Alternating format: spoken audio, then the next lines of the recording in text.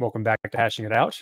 This is a personals episode with David Theodore, security researcher, engineer at the Ethereum Foundation.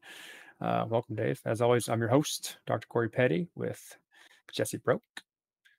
David, why don't you do the normal thing and kind of start us off by introducing yourself, telling us how you got into this ecosystem in the first place? Okay, cool. Yeah. My name is David Theodore, security research, consensus layer security research team at the Ethereum Foundation. How I got into this industry, I think, I stumbled across security in general in college. I reset Windows on accident, and it was like 17 pages into a paper, and started looking into data recovery. I was a broke waiter at the time. Not a CS student. I was an electrical engineering student, so like one programming class. In the meantime, I discovered Linux for forensic reasons, and I recovered all of my data. And while that took 12 hours to rip through looking for magic numbers on the file system on an old hard drive, I was like, what is wireless penetration? What is cache cracking? I never looked back, went into security. About 2 years later, I found Monero, looking into anonymity research on the dark web. That led me to Ethereum. Had a good buddy that was like an early Ethereum investor. Started doing smart contract audits in 2017. Really the only use case was ICOs back in the day. That didn't really pay the bills for too long. Huge bear market winter. So I went into the defense industry, exploit development, network operations, working with intelligence community predominantly, but some DoD stuff. From there into malware reversing, did some malware reversing in Android at Google. And then Ethereum kind of approached me with, hey, we know you're an ETH head. We need some researchers to help secure the merge. And the merge was a very interesting target. And I just got obsessed, brought some other guys from the defense industry in with me. And I never looked back, loving it so far. What's it like being a security researcher for a project that's tantamount to like rebuilding a plane while it's flying? There's some good and bad things. I'll say that like my previous experience with security research was mostly in the DoD and IC groups, and the targets are different. So I think a lot of the design decisions that the Ethereum Foundation and their contractors made early on to use memory safe languages has changed the playing field. Bugs that we see like in a previous life would be much more likely to be exploitable. You can think like all these types of memory corruption bugs, like, buffer overflows. You have all kinds of like double freeze, use after freeze, all kinds of fun heap stuff. Now what we see is more like logic bugs, or just like denial of service space bugs, like a panic and go or Rust, which is absolutely drastic still. There's not a loss of funds in these cases. People aren't like getting remote code execution on your box because you're running a node, but they're able to stop your node from running. And if you have a client penetration that's 40, 50% of the network, stopping the nodes from running, especially in a proof of stake system, could prevent finality. So it's definitely different. The moving plane analogy aspect of it is very interesting. There's no like, my father-in-law was like, yeah, when are you guys gonna do the upgrade? Like, you're gonna announce a downtime and reboot the network? And Ethereum doesn't go down, and hopefully never will.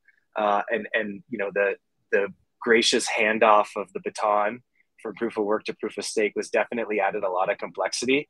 Now, having said that, like the multi-client architecture and other things kind of make it to where, leading up into merge day, we're like, we're worried about bugs in individual clients, but at the same time, like we feel pretty good about network health, save any like vast, like maybe unknown or like partially known, but unexpected to be abused issues with the spec itself. So I'd say, overall, definitely a different monster from the security game. Like I said, no loss of funds, things like that aren't the deal. But definitely having this, I guess the thing that makes it so tricky is that it's permissionless. Having this network anyone can participate in, and having this very open stage where there is value, just invites a lot of potential avenues for abuse. So it's definitely been a fun thing to look at. I know you were complaining that your node went down, and a few other people within Status also, their nodes went down during the merge, and so they spent this past week trying to get their clients back. I had a rare bug with Nethermind, I think, that, or a hardware fault. I'm not sure, that basically had my execution layer client just not syncing for the longest time. And so I wasn't, for the first, I guess, 3 days, I wasn't testing or doing anything for my validators, which is real fun, especially when you're trying to get work done during those days. But Yeah. all is smooth now, and I even have a backup system in case it happens again. I don't want to use the cloud. I hate using instances of the cloud if I can. So It's expensive had to go out. too.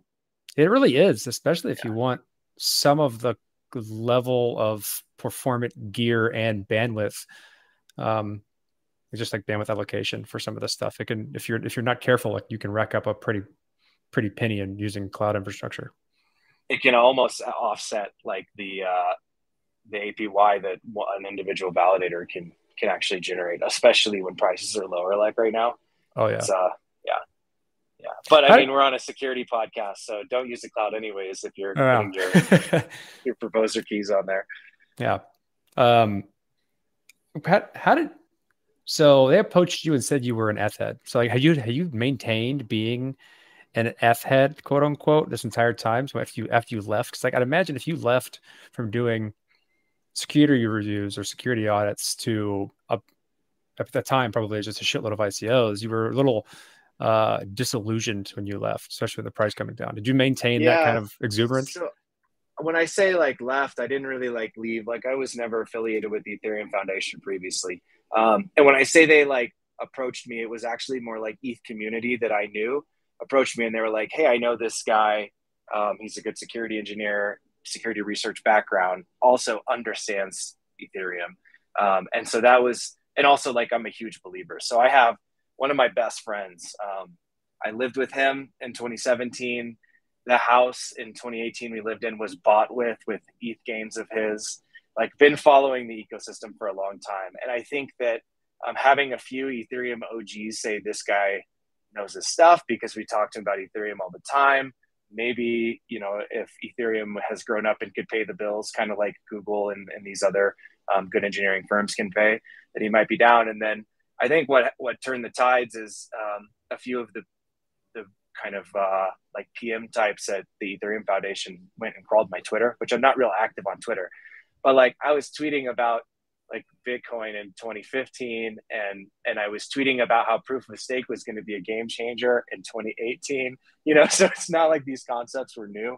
Part of the problem I think that they've had is, you know, there's only so many firms that are really adept enough to audit crypto stuff. It's the prerequisites for crypto is like, you got to understand distributed systems. You absolutely have to understand like a vast amount of cryptographic primitives, which is like exploding right now with all the ZK stuff. The like, It's not going to get any better either.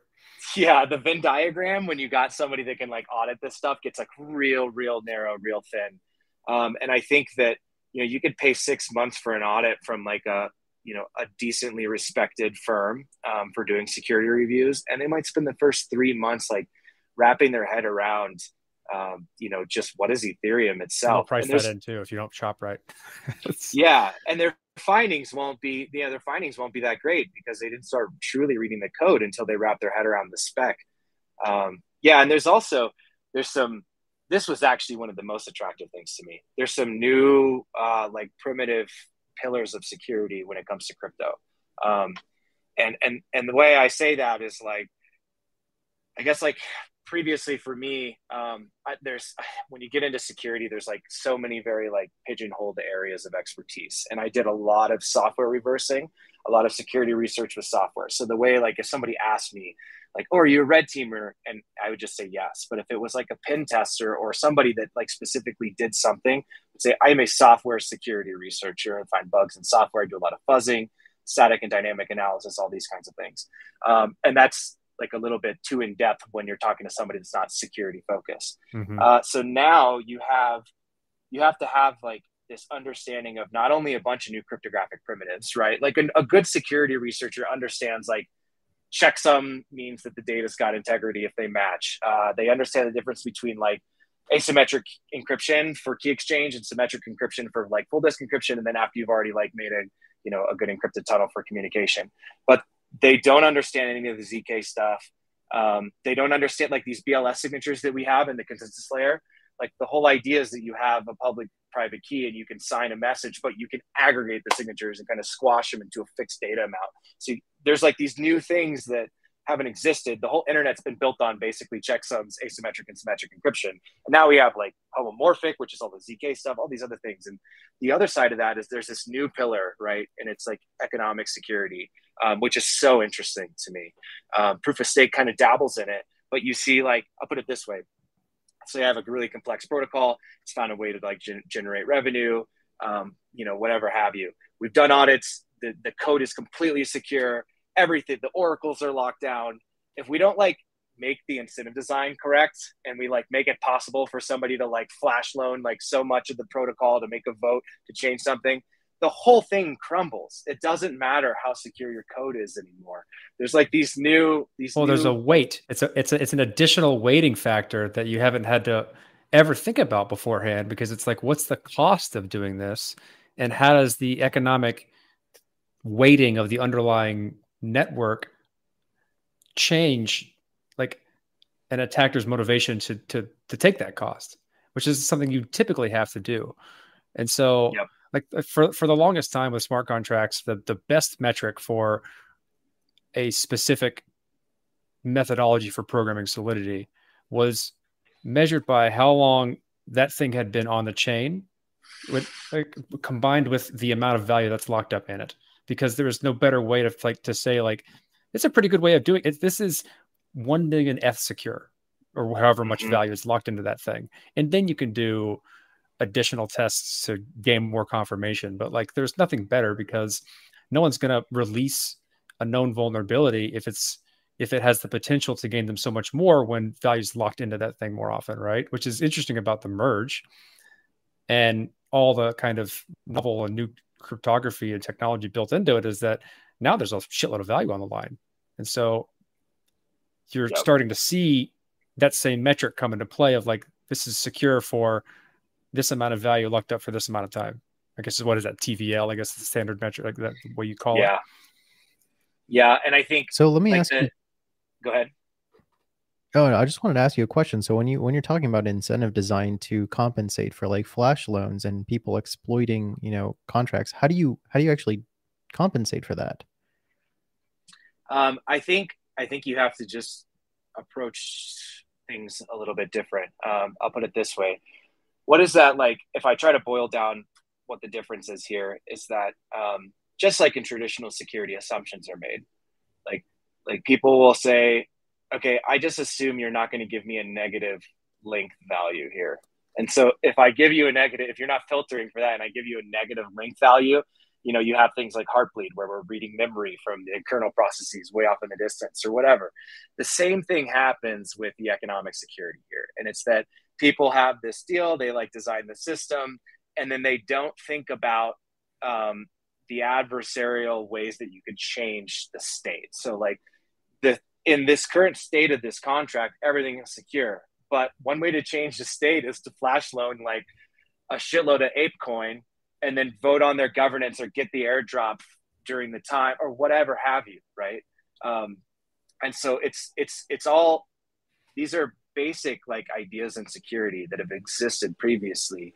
It's just now there's a new dimension of how can you change state. And a lot of that comes from external forces. I think proof of stake is a great example of like the minimal, like new thing here, like trying to like, not many people can answer the question about economic security between like proof of work Ethereum and proof of stake Ethereum. Like, how do you truly measure it? And so people go to like, well, to revert history past finality, you need to burn like billions of dollars. Like that's kind of how you can sum it up, right? But I think and it's very simple. It's like you have these very simple rules, whereas these different DeFi primitives can be like insane, right? Like you could have these like decentralized oracles where if I'm honest, my reputation goes up and I can continue to be an oracle in prediction markets and say, who won the football game or whatever. But someday it's going to make enough sense for me to tarnish my reputation and collect $1 billion. You know what I mean? Yeah. It's like my reputation is X amount of dollars worth. And so like, don't make bets that are more than that. Like, and that's like you said, it's just a new dimension to weight what opportunity costs are that Yeah. are really, really, really strange. Like I used to do a lot of threat modeling and try and get people to do threat modeling across their code bases and projects and whatever. And how to add that into the process of doing a threat model is kind of interesting. Like you said, there's assumptions. When you take flash loans as an example, it's like when people were building out early DeFi protocols, they made an assumption that it's not reasonable for an individual user to have this much money to do something. And then flash loans came along, and then it gave everyone the ability to have way more than that much money to do something. And so the assumption was thrown out the window, and everything that was built on that assumption was then broken. And that happens a lot every time. And that's this consequence of building on a shared resource that is, I think, a relatively novel concept for people, where like if I build an application and I put it on Ethereum, I'm building it not only for myself, but for everyone to use. And I'm now at the mercy of how everyone uses it, despite how I think it should be used. Yep. It's a good way to put it. The coolest thing I've seen done that I haven't really seen done elsewhere, and nobody talks about this group enough. There's the RIG group within the EF, the Robust Incentives Group. They run like intelligent RL agents in staking scenarios, just emulated, to see if there's like, if there is incentives for reorgs financially, to see if there's like, if we make 1,000 honest validators, great, they all behave this way. If we make 1,000 honest validators, but 900 of them all like are owned by one entity, is there a time and place where like that entity is willing to like, slash and sacrifice 32 ETH, one of their validators, to collect, a huge like reorg MEV stealing payout like on the other end? And like, this is the kind of, I don't think that you can expect the traditional software like security auditor to wholly comprehend all of these things. So I just think that, just like you have like somebody reviewing the crypto, like reading the actual like dissertation where they talked about how these two curves and the properties are, and are they quantum resilient, and all these like very nitty gritty crypto things, like that person's an expertise there. And then you have like the actual like software auditor, that guy's got that expertise. And then you've just got like testers that test the crap out of thing and write fuzzers. Well, now you just kind of need these other people to be like, to do simulations. I mean, we do simulations in the stock market now. Like, this is not like a totally new concept. It's just that we're kind of taking, game theory, which has kind of had its like golden age in the 60s and 70s, and like brushing all the dust off of it, and then saying like, okay, we have way more complex crap now to model. Where's the 2008 financial crisis, like risk lingering, when we have all these building blocks and we make all these assumptions, and like, DeFi is all like great, but then if there's like actually an issue with Maker, like what happens to everything that uses DAI as collateral? And like, where are these ripple effects going? And, as more actors get more and more complex and potentially collude, you could see like all the Lido validators colluding or something, and being willing to, like, they know they have, the next 3 proposers in a row. Well, why don't we reorg this dude out of the chain because he had a 50 MEV or 50 ETH MEV block payout or something. So we kind of have to, like, the only way to do this is to simulate it just like anything else. I mean, it's from a security researcher's perspective, it's like, fuzz and emulate all of the different scenarios. Fuzz it when ETH is worth $10, fuzz it when, the peg is broken on the stable coin. Like take all these things and figure out where it might make sense to do this, right? I could see people, like, I'm surprised nobody did this. Like, the multi-block flash loan would have been epic at the merge. You already know, you already know who the first slot is, the first proposer. If you could collude with them and you mine the TTD block, you could take out like a gazillion ETH flash loan, and then you just pay it back on block, slot 0 at post merge, and then you have like all the ETH proof of work in the world to dump into the market on that chain. There's all kinds of like cool little things here that didn't exist. I thought before. that actually did happen, that somebody flash loaned ETH to dump ETH proof of work. There was an NFT mint, like an overly exuberant NFT mint on the first block. There was an NFT mint that was like, I think they paid like $500K in gas to mint like 100 NFTs, which is going to be small potatoes compared to what they get. I wonder what that like merge panda, the transition is the name of that NFT. Mm-hmm. That's awesome. But yeah, the last block I think was mined by F2 Pool, and they mined it as a vanity block. They just like they knocked out all the gas. They paid, whatever the gas fees was to like fill the block up. It was kind of like an epic like salute, like we mined the last block. I thought that was pretty cool. So what do you get excited about now? Like the merge has happened. Like Danny's crying in joy. Where do we go from here? What do you get excited about now that the merge has happened, which is a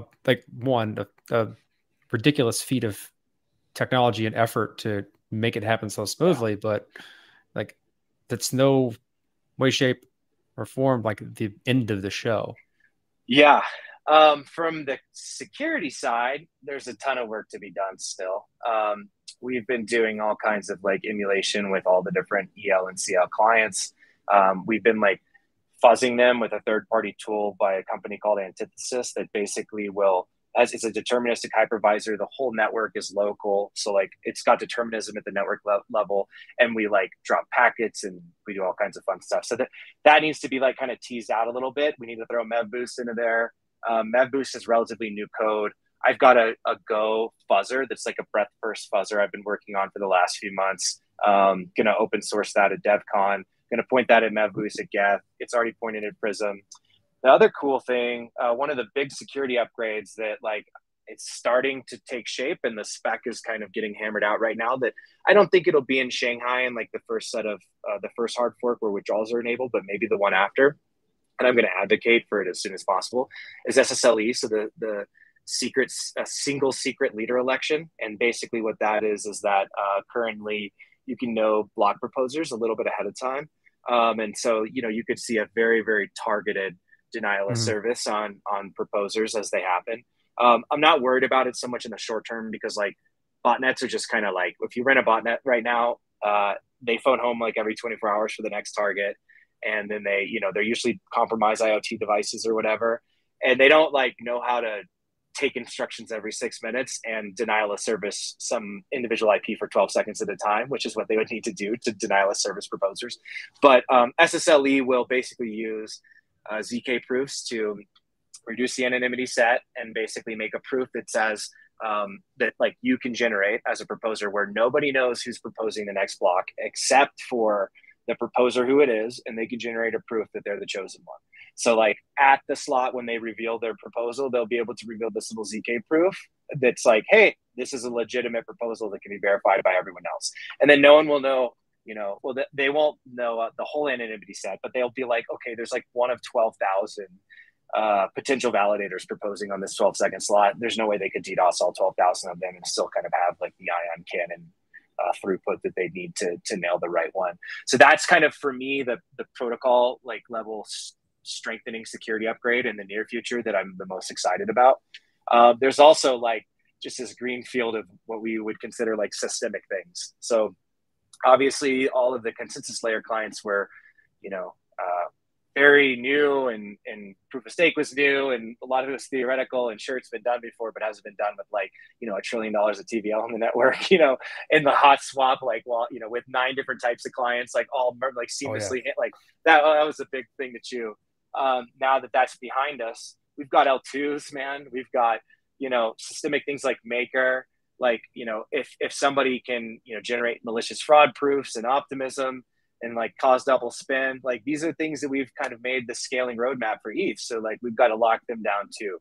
So our team is growing. We've always got people like looking at the consensus layer clients, but like also huge DeFi projects, all the L2 stuff. Another big thing is ZK. I mean, we're the first parts of like any ZK tech are going to be the WISP stuff in SSLE. That's going to be the first thing in the consensus layer, and it's very minimal. And like the smartest ZK people in the world have been talking about it. I watched Dan Krat and Vitalik and George Kadianakis talk to Dan Benet and some of the other Stanford people in the backyard, and they're just like elated, right? They've been working on all these cool cryptographic primitives since like the 70s, and now like we're brushing the dust off of their textbooks and like implementing them for the first time, and it's going to change the world. So they're always like down to help. But that stuff's like, you could see scaling roadmaps. Like let's say that Starkware is able to, make your transaction fees like sub-cents, right? And their state updates are tiny, and you're like, people are now able to like run World of Warcraft NFT minting levels of like mints. Like hundreds of millions of NFTs a day can be minted on L2s, and like the transaction fees are like minimal, and you can withdraw this and take this with you in the ecosystem. Like these are the next big things. I mean, car titles, loans, all these things, they're going to live in L2s. So if we've got like random bugs like the double spin bug and Zcash like hiding under the covers that we don't know about, like that's detrimental. Like that could be something that could like catastrophic harm. Yeah, it's huge. So these are, and we don't have auditing tools for this. Like we're still like working on ramping Solidity auditors, right? And that's application space has not even been what I've been focusing on. Like I know enough to be dangerous, and there's some really good people, but there's not enough of them. And now we don't have any on ramps for it, right? Like so, like you look at something that's reasonably new that I think is a relatively good on ramp, like Securium, to try and train people to become adept enough to start being dangerous. It's still only focused on smart contracts because that's where, I don't know, it's easiest to get in. But it feels like when most people think about Web3 security, they think about it from a perspective of solidity, not everything underneath it, which is holding a tremendous amount of value. Yeah, and now you're going to have to ask them to like understand elliptic curve pairings, multi-party computation. And it's like, hey, do you guys know like linear algebra and like all these complex cryptographic primitives? Because your ZK system is going to basically be built on these. And so it's like, not only do you have to understand the solidity, we have to understand like the prover and the verifier, and you have to understand all the ZK stuff that nobody really understands, right? I'm in these calls, right, with the 0x Park folks, and there's these brilliant mathematicians and cryptographers that really understand ZK. And then there's like, people that can implement it in code. And then we're in this call and we're like, how do we formally verify that these things are like sound and complete? And it's like, no, like there's a bunch of people that like have a piece of the knowledge, and it's like, we're going to have to build that out. We're going to have to make best practices. We're going to have to like train people. Who are these PMs? Who are the people that are managing these projects? Because they just listen to most people that I know that have a decent skill set in project management, no fucking clue what's going to be said in any of those calls. Yeah, that's kind of the problem, Rick. Right now, it's more like industry. Like the people that are in the calls will be like a formal verification company that like their bread and butter will like be doing these audits someday, and then like some ZK experts, and then like the people that wrote the like compilers, right? Like the current like CIRCOM and stuff, and like probably 80% of them are academics. They're students. They're not getting paid these like big engineering salaries yet, right? So they're like kind of like, I could do this, or I could go work for 2 Sigma, and it's like, no, don't go do that. This is going to be bigger than that in a few years, and it's very disorganized, and it's, I'll put it this way, the last 6 months, it's like gone from completely unknown to like, now we have a roadmap. Like, let's make a bug tracker. Every ZK bug that we've seen so far, let's get it in there so we know like how to start classifying these things. Like we have terminology for previous types of bugs, and we don't even know like what to do here, right? And like how to call this. And so I think that's all very exciting. I think I'll be focusing a lot on that. I have an electrical engineering undergrad with a math minor, so ZK is just kind of like very mathy, tied to what I think I should focus on.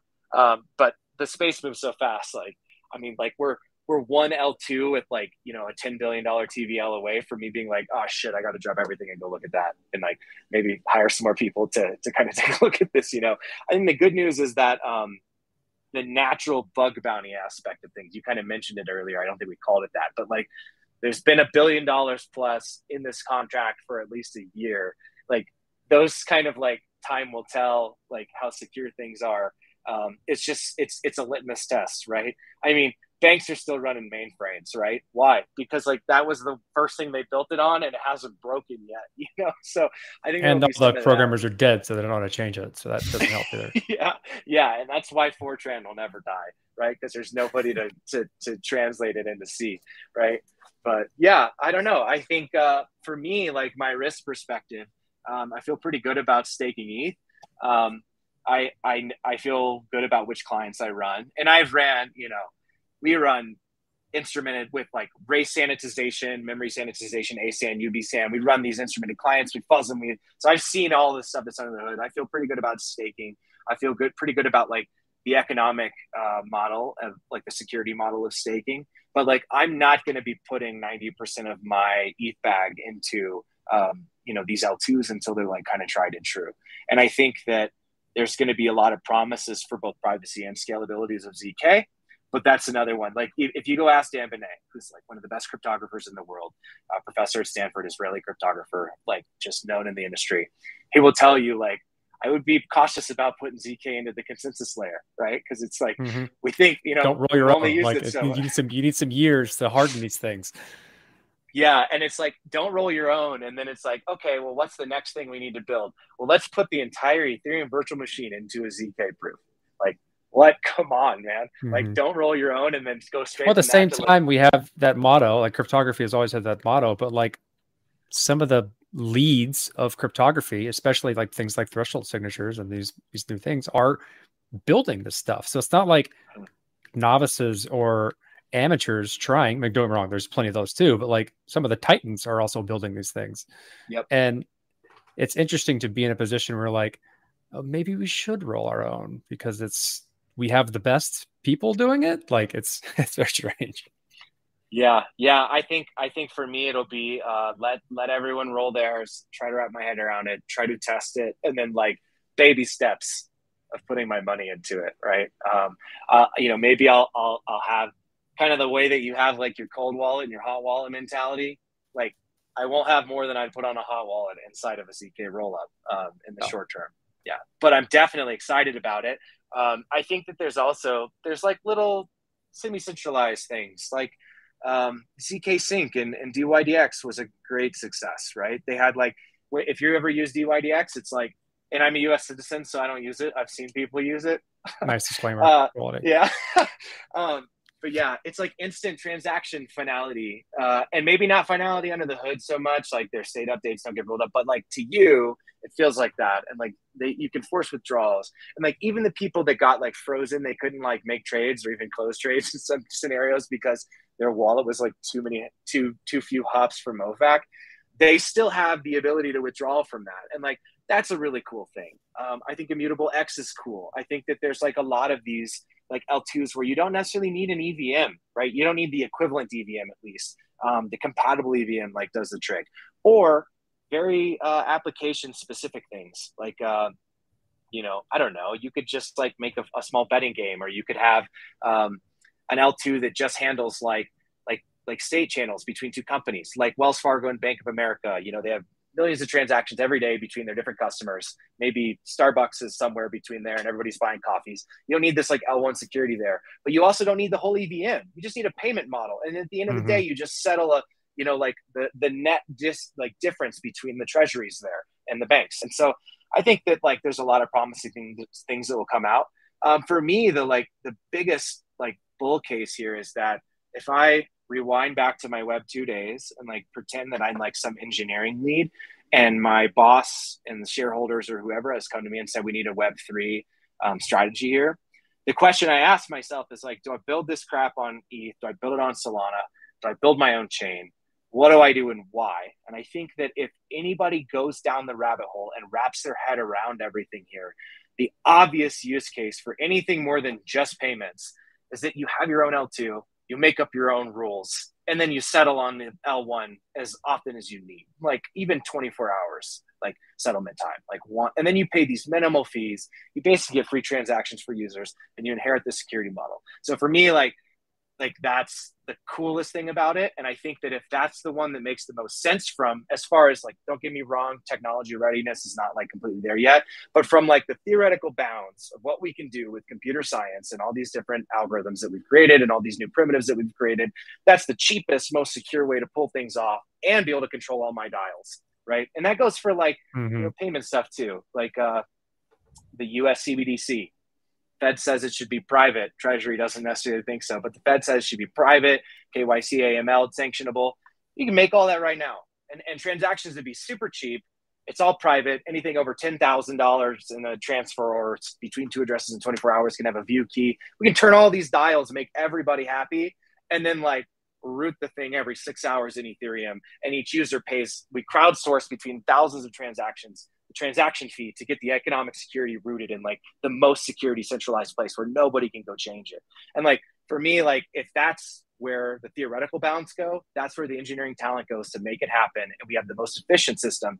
And like a good example is like I'm a big BTC guy. I love BTC. I think Satoshi's amazing. I think like solving the double spend problem was huge. Solving the coordination problem, like in the smallest parts, is huge. But right now, for me, proof of stake, now it's working. It's showing me that you can pay less for security. So I think that any time that you're paying more for something, whether it's transaction fees in your L2, whether it's to run some like highly permissioned node, whatever it is, like that will eventually get eaten away because markets will become efficient. It's the same way that we now have network switches that have FPGAs in them to route traffic and to like filter packets from a DDoS perspective. We don't use the main computer, right? And we have GPUs for calculating matrix math. Like anytime there's like a need for something, the most efficient engineering solution will bubble up in like a capitalist environment where you can raise and you can have freedom of information and education.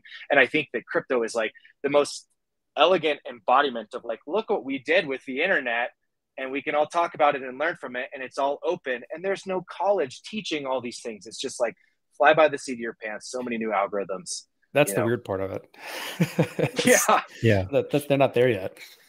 And being security in this space is ridiculous. Like people ping you and they're like, did you see this hack? You're like, dude, I haven't even finished my reading list from last month. Like it got overwhelming because that was the only reason someone was pinging me, was because something was either bad happening now or potentially bad in the future because there's a new discovery.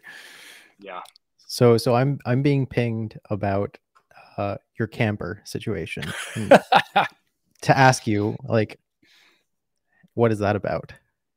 The camper situation? Yeah. Yeah. So is that like a security related thing?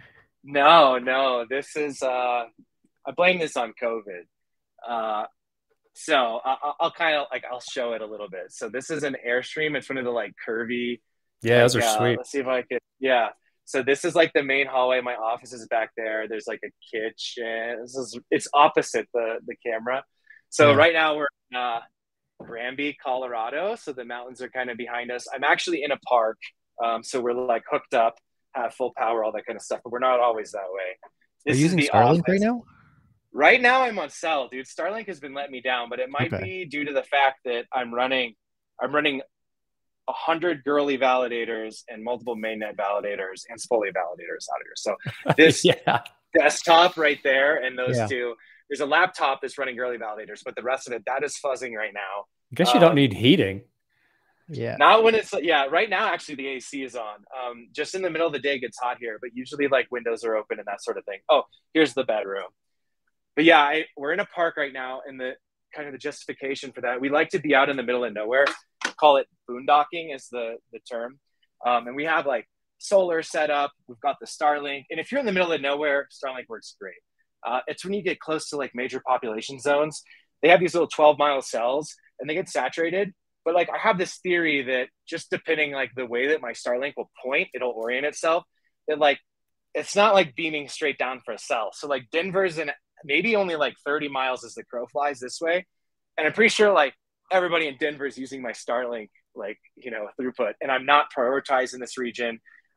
When you have a home address, you can like say I live here and get on a waiting list, and then they prioritize you. But since we're just like moving around all the time, it's not the best. So right now I'm actually on a hotspot. Don't know where I put it. I have a cell booster. So a pole that you like unscrew and telescope out. It's 22 feet high. It's got a directional LTE antenna. Some of the 5G bands are now like sharing like time, like modulated positions in the LTE bands. And so I get 5G usually, point it towards the towers. I run it through it's a 75 ohm impedance cable, which happens to be what like satellite dishes use, like TV dish network. So there's already like a hole drilled in the Airstream when we bought it that like goes to the TVs. So I like route it through that into the inside, and I have a little like analog booster that just boosts like various channels.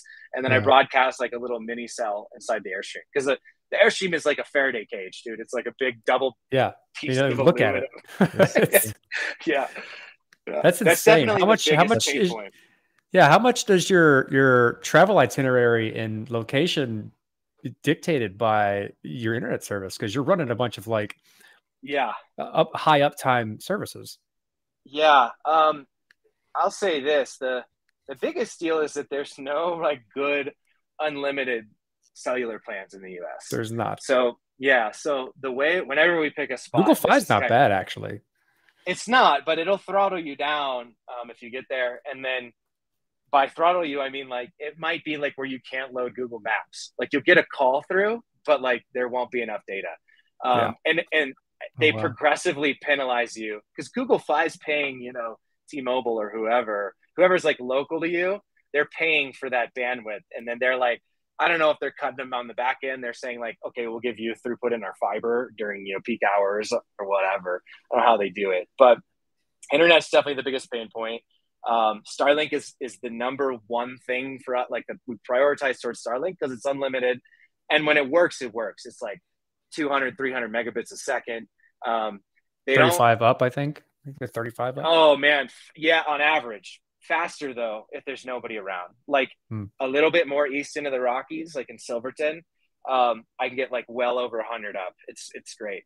The one thing that if anybody tries to mimic this, you can't hole punch so many NAT pins. Like if you have a bunch of blockchains with way too many peers, like they'll eventually limit how many like NAT hole punches you get. So just use a VPN for each of your nodes. And then like to Starlink, it looks like you have like one TCP connection. And then like your VPN exit will have all your peers and all that. A big life hack that I do for running my mainnet nodes is I have sitting at a friend's house in like an area with really good like symmetric gigabit up down fiber. I have a Mhm. node that I've got like the max peer limit set for my EL and my CL at like 200 plus. So like 400 peers across the network, and I hard coded my ENR for my like local peer and that peer. So like at any time they will always prioritize each other. So like if I need to connect to the internet and I'm behind a firewall, like you can't like open ports on Starlink, all I have to do is connect to my other box and I download the whole DHT for all the peers on the network. It's ready to just stream and prioritize me. So I kind of have like this like cheating, always connected like super server. I'm curious to see like the types of things that you're doing now are really going to start to push the direction of how the like multi-client architecture, both from blockchain implementations and having separate clients for the execution layer and the consensus layer, and how those communicate with each other, and how the individual sections link up with each other to kind of share information or whatever. What you're talking about is like future features across the client implementations of like, well, with ours, you can do this to make it easy for you if you want to live a lifestyle like this or something like that. I'm Yeah. very curious to see like how the different clients implementations start to differentiate themselves with respect to like feature sets and like what you can do on one versus the other. Yeah. One thing that would get me to switch right now would be if a client came out and said, hey, we added NAT hole punching to our lib P2P implementation so that I could accept incoming peer requests from behind a firewall without having to open a port. Like Well, that you would, know who owns the whole stack, right? Just kind of throw that out there. which one, the lib P2P stack? Yeah. Well, an implementation at least that Yeah, also has a client. there's a few. I think actually all of the like Sorry, gossip Nimbus. stuff. I was going to say Yeah, Nimbus just because Nimbus has, we basically own the whole language, so it's easy to get things yeah, done. yeah, you guys had to write everything from the ground up, basically. Hey, try getting negotiating an audit, a multi client audit for that. That was a really fun process. It was like getting three different firms for 3 months to audit the entire uh like Nimbus And client. everybody's booked, right? They're booked out like a Oh, that was year. luckily that was a while ago. So like yeah, but we had to book it out for a long period of time and like spend a tremendous amount of time just getting people to understand what the scope was and understanding NIM and get them to a Yeah, level of confidence where they can say, yeah, brand I'll new. take that job. I have Yeah. a Tyler on our team, security researcher, had to go down that rabbit hole. It's like, okay, new language, start over, right? But that's kind of been everything. Like Go and Rust are pretty common. I'd say Java's the like oldest of the group, but that's the clients are Go, Rust, Java, TypeScript, and NIM, right? And so it's like all the old tricks that we had for like auditing C and C++, just like throw them out the window. Like, let's start clean. Yeah. Yeah, I guess I got sidetracked. I think the day in the life of finding a spot is look on Google Maps. So first look on Campidium's an app that'll show you like RV parks and spots where you can camp, and people will upload like the number of bars they get for like Verizon or, AT&T or whatever cell provider. That's cool. That's a nice. fallback. Yeah, definitely. If I can get 1 bar with my cell phone, I can get 4 bars with the booster and putting it up on a pole and all that kind of stuff. There are some caveats. Like, you don't want to be like in the Badlands or like in Utah when it's super windy and have a 22-foot pole like as your internet service, right? When it's like 60-mile-an-hour winds and stuff like that. There's always like something that every new spot you're like, ooh, a new challenge. And if you look at it like that, it's a good mindset, right? I knew a guy that he called life. He basically said like a trick to life is turning adversity into a game, right? So it's like if the stakes are against you and you succeed, it's like even cooler, right? So you have to look at it that way. But yeah, we find a spot. Do they have cell? Yes or no? If it's a park, do they have decent Wi-Fi? Yes or no? They're just like, grep the whole page of reviews for Wi-Fi. And if somebody can say like, oh, Wi-Fi is not that great, but if I sit in the office, it's great, then that's good enough. We kind of want like a fallback. Then we look at the Starlink, go to starlink.com/map. Is it supported area? If it is a supported area, does it have a wait list? Because if there's no wait list, I don't have to worry about being deprioritized.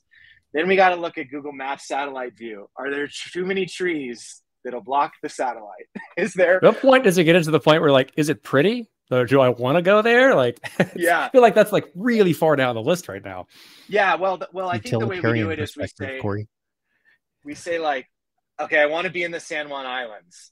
Now start like, okay. So we've already checked off pretty like badass place to be. Like, okay, yeah, you got to take a ferry there. I don't even know how to get an RV on a ferry. Like, we got to deal with that. But if we can find a place that meet all the other requirements of the internet, then we're good.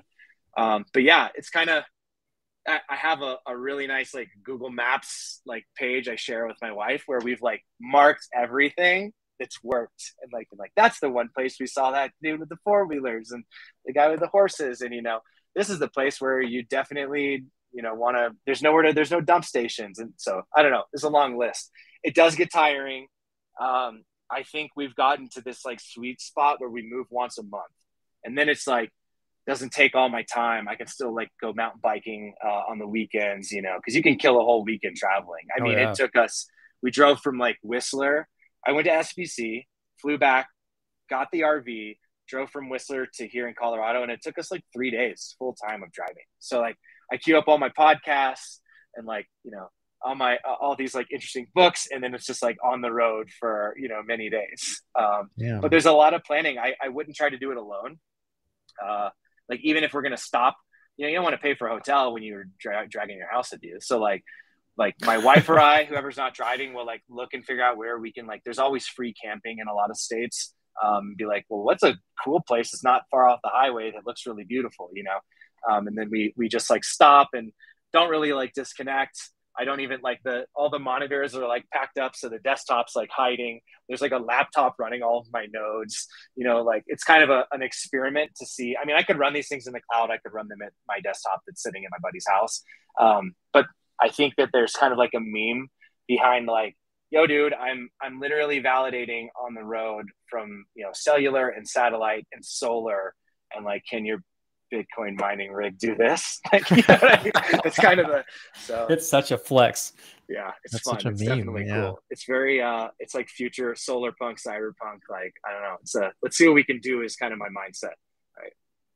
That's pretty cool. That's really cool. And especially now that you have like way more opportunities to do that now that the merge has happened. It's like it's starting to like expand your ability to experiment with like how far can you go here in terms of running or contributing to a world resource that's so big on minimal resources. And I think that's only capable of being done through something like proof of stake. Yep. Agreed. Man, that's really cool. I'm going to reference this podcast for when I get to that level, Corey. So like I can look back and I can be like, yeah, I started here. Yeah. Thanks. My knowledge of everything. And I can reference, 3 years from now. Oh yeah, I'm going to pull up that podcast with David. And I'm on the go now. And now you have a new podcast to listen to and you move every month. Yeah, dude. I definitely, one thing that's like growing in state besides the chain is my like 2 read and 2 listen to list. And you guys are now added to it. Nice. Yeah. Sweet. So like, what else do you do that you like? I feel like that takes up a significant amount of your time between security research at the consensus layer. You've targeted the consensus layer, which is a significant amount of work, and moving around the country in an RV while staking. Like, what else? What else do you get up to? What do you spend your time doing? I'm a huge mountain biker. I love it. After the merge was successful, two of my teammates that were at the Boulder office with me, we headed to Winter Park, mountain biked a bunch. That's kind of my, like, if I could pick one hobby, I would say that's it. I was, I guess it's going on 11 years, been cleaned up for 10 years. I was like a hard drug user in high school and cleaned up, and I discovered mountain biking. Apart from security research and other things that just got me going, it's like nature and adrenaline and fitness, and like it's like a high. I think it's, There's risk involved. You can run into a tree. One of my best friends does it, and he, like, every time he comes back, he's got like something dislocated. Yeah, hopefully I don't end up doing that. I broke my wrist at the beginning of last summer, and I hauled 3 bikes and a surfboard all up and down the West Coast, unfortunately. This summer's been great. Went up to Whistler in British Columbia, which is like probably the premier place in North America, right in Colorado right now. Austin's the home base. Love live music, love dancing. Austin's like brushed COVID off, and everybody's gotten it and gotten over it. And so now everybody just hangs out, and there's a huge crypto scene there. Like to hike a lot. I have a golden doodle and my wife, they're hiking right now, throwing the Frisbee. She likes to. You throw her out. You're like, I have a podcast. You need to get the hell out of here. No, I'd love to show her off. She's great. She makes this all fun. And my dog is just, I love, her name's Maple. We call her Noodle. She's a golden doodle. So Noodle's kind of her pet name. But yeah, she likes to bail. Like, I don't know. I think she gets cryptoed out. I think, especially when there's cameras out. Crypto and cameras don't go too well together all the time. I'm sure you guys have very skittish engineers that like to kind of shy away from your interviews all the time. Yeah. But biking, music, traveling. I think. Have you ever been to Portland at all? We drove through it like a few months ago. We spent a lot of time in California last year, and then this past summer we headed north. So we did a lot of Washington State. So in the islands, around Mount Olympia, Olympic National Forest, all the coastline there. We didn't stop in Oregon so much, just because we were meeting a buddy up there, and our ultimate goal was to make it to British Columbia. But yeah, I think definitely we'll be back. The Oregon coast was beautiful. Washington is very similar, and we loved it. They have this DNR land, Department of Natural Resources. So they I guess it's publicly owned land. They grow a bunch of trees, and then they cut it down every 30 or 40 years for lumber, and they sell it, and the proceeds go to the state. So in the meantime, they're hey, there's this $30 a year adventure pass, unlimited camping on all of our lands for free. And so you just go into these crazy forests, and we love that. And the guys I talked to said Oregon was very much like that. We did find a Frisbee in Silverton, Colorado. It had a number on it. I texted the dude and I sent a picture and a pin. I was like, hey man, found your Frisbee. And he was in Oregon, and he was like, oh, damn. Yeah, he was like, dude, okay, I'll come get it. And he was like, oh wait, that pin you drops in Colorado. I was like, yeah, man. He's like, dude, I lost that in a blackberry thicket 3 years ago, and can't remember where in Oregon. So just for the meme, I was like, all right, dude, I'm bringing this shit to you. And we texted the guy when we got close into Oregon, and he ended up being at work. So I dropped it off at the visitor's office, and the lady at the visitor's office was like, oh, this is awesome. This Frisbee's been all over the place. That dude lost it. Some dude braved the blackberry thicket to get it, lost it in Colorado. It made its way home. So did kind of stop a little bit there, but yeah. That's pretty cool. I think next, East Coast is a big, we've never even done it. Florida's everybody does RV stuff in Florida, mostly Northeasterners that are trying to escape the cold. We'll see there. But it's hot. Yeah. Hot and humid. I think we need to upgrade our battery storage to be able to be off grid in Florida. Running multiple ACs will kill your budget so fast. I just got a quote for another 1,000 amp hours of lithium to basically go under this, it'll fill up the whole area under this dinette here. And then another 700 watts of solar and another 400 watt external panel, basically what I would need to run AC in the middle. I think it's going to be a monster. Yeah. It was the quote was ridiculous. It was 37 grand or something. I think it's 26 if I did it myself. So I'm going to have to become like an expert on. I can do the electrical stuff. It's like drilling holes in this nice airstream. Careful with lithium batteries, though. You can do some serious damage if you puncture a hole in those things or wire them up Yeah, wrong. yeah. These things they're pretty advanced. They like have heating elements around them. They'll like keep themselves warm and like, yeah. I'm really excited like to see all this stuff come out. I mean, people are running stuff in their houses. I talked to a guy the other day that lives in like, except for the summer, he escapes up here. But him and his wife bought a place in Baja, Mexico, and he said he just has like infinity lead acid batteries in his basement. And so he's just running, he's got like car batteries, like running his whole house, and a bunch of solar. I thought that was pretty cool. I definitely love the solar punk meme, like the lifestyle. I think that's so cool. I think like I'm fuzzing, consensus layer clients right now. And like, I've got my CPU like maxed out. I think like I'm using like 800 watts and I can run that all day off solar.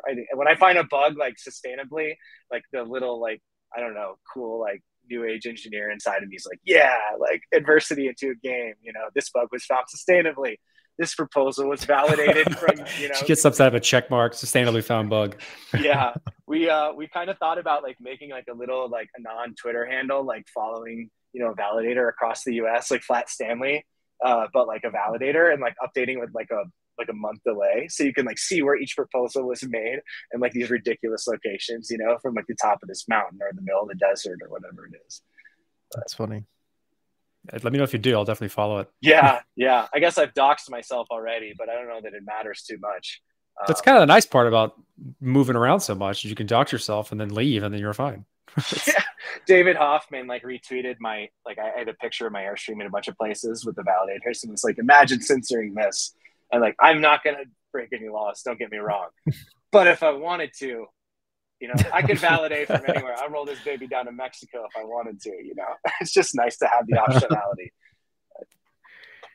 That's dope. So wrapping up, do you have any, I guess, advice you'd give to newcomers in terms of like how to join, how to get involved, how to learn? Yeah, my question to you is, how did you go from electrical engineering to doing security research? Because my background is also as an electrical engineer, and I'm just getting the chance to work in crypto. Yeah. Starting this past spring. So I think the advice, I can kind of answer the same. I think I can answer with the advice and then like my personal journey, like a brief version of it. Whatever gets you interested, do it. I think a lot of people, like, we're in a new age, right? Information is free online. You don't have to like go to, Princeton or something or get a CS degree. Like, I know a guy that, he loves ZK. He's going down the rabbit hole. He's starting to program in Rust. He's never touched code before a year ago. A lot of security engineers are like this. Some of the best hackers I knew, they just were hacking games when they were younger, and all they were doing was editing the memory to keep saying 100 health, right? And that cheat engine. Yeah, exactly. I think that this industry is moving so fast that I think opportunity cost of your time is something you can throw out the window. You don't have to say like, hey, should I focus on getting my business degree right now because I'm a year in, or should I like go head over heels into learning this? And I think that there's transferable hard skills. Developing is one of them. So if you try writing some code, and the easiest language probably to like wrap your head around that would be like Python. Do like a hello world in Python, how to make X in Python. I don't know, anything you think is cool. I want to calculate odds for poker. Python, how do I do that in Python? Somebody's done it. Right now I'm actually doing like a Python script for incentives modeling for a project. Sweet, so. Dude. Yeah. And it's like, you learn yourself, you learn by doing, you don't learn by an official education necessarily. Now, don't get me wrong. If you have an opportunity to get a CS degree from a good school, you can learn all the theoretical stuff. You can learn everything. You still need to go do the stuff. You need to go work at a company or build your own product, but just doing is how you learn here. There's so much need. You can go from like being completely unskilled to worth $100,000 a year in like a year if you're good and you're motivated. You might have to live in your mom's basement while you do it, right? But yeah, whatever gets you going. For me and my journey, I love the adversarial stuff. I love when it's like a chess game. It's like me versus you, and security just kind of lends to that. DeFi hacks are like that. Like, I don't like when DeFi gets hacked, but I definitely read up on it. And I'm like, I wonder what they're like, who this guy is. I'm like imagining, like, or this girl, like, are they sitting in their basement? Are they ever going to touch the money again? Who is this person who did this? Yeah. Like, I think that's Did you ever so used cool. to play PvP games? Yeah, Is that where that mentality comes from? Okay. Dude, I played you mentioned Battlefield. WoW, and so I was like, arenas? Okay. I played Battlefield on a day off on this rig on Starlink. I'll get like a 40 millisecond ping. So like kind of run of the mill average. It's not real bad. But yeah, I think security research, like how did I make the jump? I told you I basically nuked my hard drive. I recovered the data, and I saw Kali Linux is like this pen testing distro of Linux where they have all the different like offensive security tools all in like one distro, precompiled, ready to go. I was like, what is all this?